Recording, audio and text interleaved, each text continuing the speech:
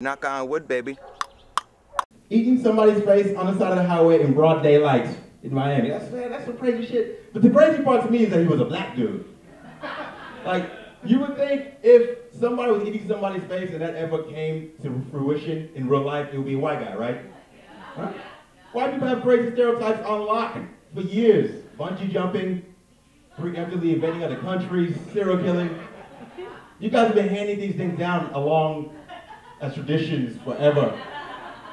So zombies, it would just seem like, what? He's a black dude, what? It just surprised me. But the thing is, he got shot 6 times before he started eating his face. Before he stopped eating the dude's face. 6 bullets, he took 6 bullets before he stopped. That's determination. That just shows to show you like white people might be known for doing crazy shit, but when a black person does crazy shit, he still does it the best. This dude is like the Tiger Woods of zombie cannibals. The only dude that might be a little bit better than this, the only zombie might be better than this man would be Michael Jackson in Thriller. Maybe.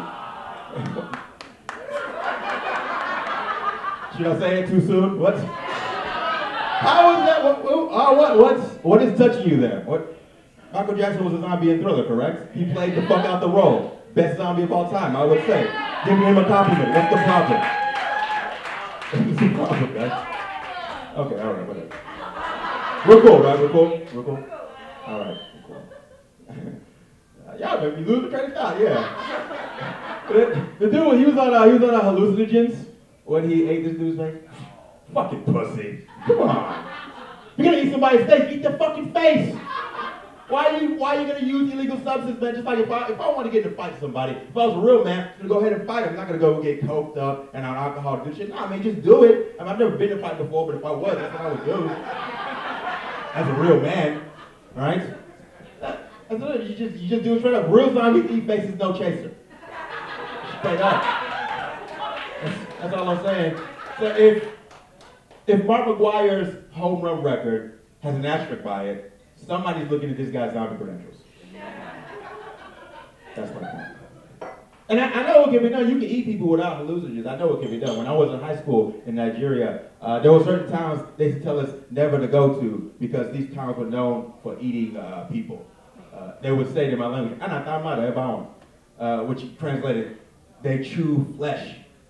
That's some gangster, disturbing shit. They chew flesh.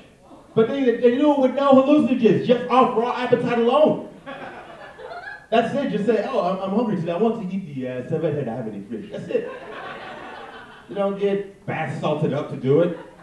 So my point is, African zombie cannibals are better than black zombie cannibals.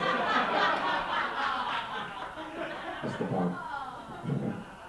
That's the point. And I know how you people are. If I say, I tell a story about some, yeah, you motherfucking people. Yes.